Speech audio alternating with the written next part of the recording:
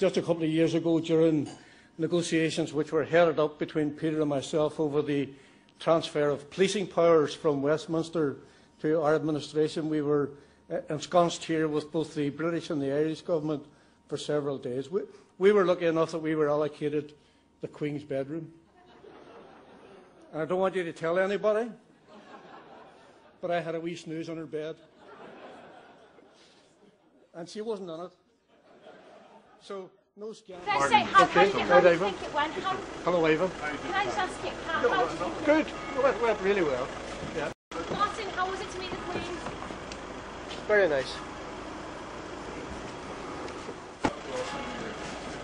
I'm still a Republican.